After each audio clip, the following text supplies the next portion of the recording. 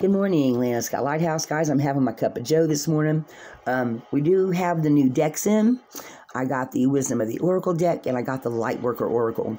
I'm going to do two little shorts for y'all this morning, and I decided on the Wisdom of the Oracle, I was just going to pull 3 for what happens in your physical world and what you don't see coming or what's happening on the unseen. So first of all, sorry about that. We do have the ring light, guys, but we've still got to figure out how to be able to hook it up to the electrical outlet here. And but we do have it. I'm so excited, guys. I've got two.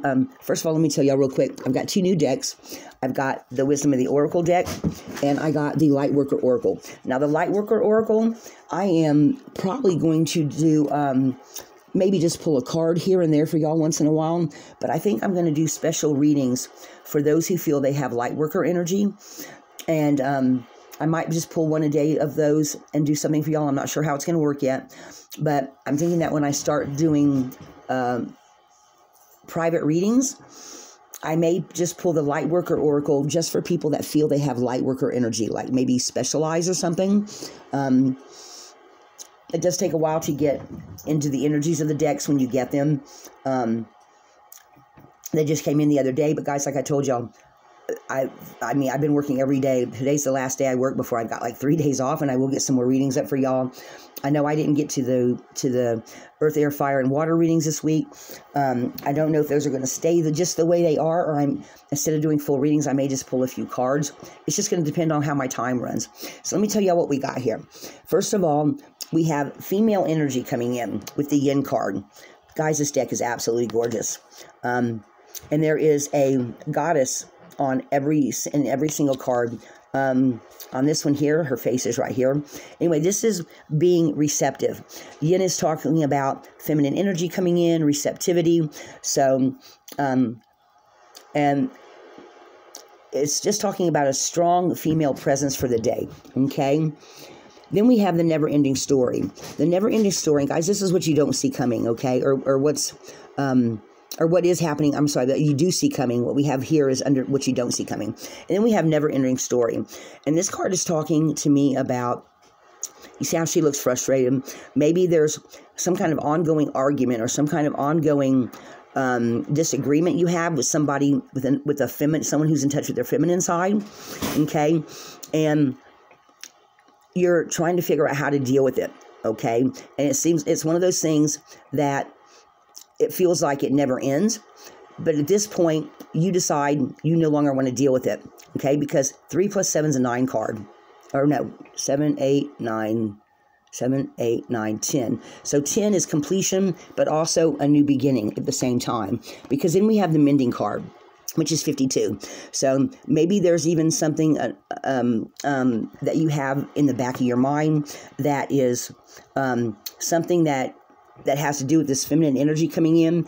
That's maybe it's some kind of clarity you need for yourself, or it's somebody that moves away who's always, you decide to leave behind because there's always fighting, always, and you decide now you're going to heal this, okay? So this could be somebody at work. This could be somebody in the home, somebody you see every day in a certain place that you decide that you're not going to let them affect you no more. And you decide you're going to heal this. So you start working on healing this, okay? Because you're just tired of it.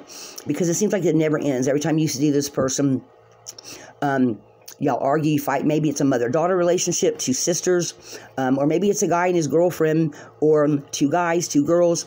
The sex doesn't matter. It's just a feminine energy that makes you uncomfortable, or like I said, it could be something somebody has said that's feminine energy that you're just tired of dealing with it.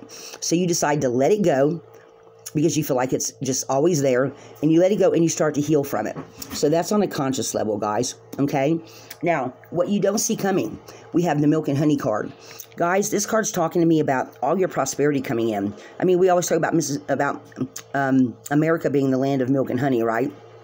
So some kind of prosperity is coming in for you, and we've got the goddess or spirit looking out over you that is saying it's time for your ship to come in. So maybe some kind of money comes in, you get a better job opportunity, you get a better whatever. And I still always feel like these little dots that you see here, I always feel like this is talking about going through a portal of some type. I always see those as portal or your spirit guides talking to you, directing you in a different way. Okay. I always see these as spirit orientated, these little portals. Okay. And again, this is a Colette Baron Reed deck. So, and her energies of her cards always seem to go together to me. Okay, so some kind of prosperity coming in. And then we have the No Place Like Home card. Guys, this is talking about being comfortable in your own skin. So maybe whatever you've been doing that's bringing in some extra money or some kind of prosperity, it doesn't have to be money. It can be some kind of prosperity or abundance in some sort of way. Like maybe actually something is leaving that is bringing in something better. Okay. And in some sort of way, you're now more comfortable in your own skin. Maybe you've got clarity on what's going to make you happy, okay? Because anytime you're happy, guys, and you're doing something that is positive, it's going to make you feel better, right? So I feel like this is talking about no place like home, being comfortable in your own skin. You see how it's shedding the light? So in some sort of way, something comes in for you that, at least in your head, you're happy about, okay? Now, on the outside, we have, and guys, I love this card. We have this Serendipity card. A lot of people call this a clover, but it's actually, it's a specific kind of clover. It's an oxalis. I used to raise these, or a shamrock. I used to raise these in Mississippi, guys. This one's green with red in the middle of it. And to me, this kind of like speaks like of a heart, okay? So something heart-based is coming in for you. Something that is, you're seeing signs and synchronicities. Okay, and guys, this I feel like is talking also about a heightened awareness of how spirit is working with you. Okay, so in some sort of way, in the upper higher conscious, higher self of yourself, you are seeing these changes come in. You're seeing more prosperity. You're being comfortable with where you're at, and again, you're seeing signs and synchronicities. And guys, this is a 9 card. So this is almost at where you're just about to the point where you want to be. Okay? Because it is a 9 card. And 10 comes down to 1. So it's a new beginning, an ending and a new beginning. So guys, something new is coming in for you. And this is what is unseen by you. This is seen by you. So maybe letting go of this negative, whatever it is, or this clarity of mind is what now brings in this peace and harmony. Okay, guys? Take that how it resonates. All right? So that's what I have for you this morning. It's just a little short read with the new cards. Guys, I hope y'all like this deck. I know I do. And you notice I didn't pull any runes. I was just trying to make this a short. And that's an energy for today, guys. Lighthouse.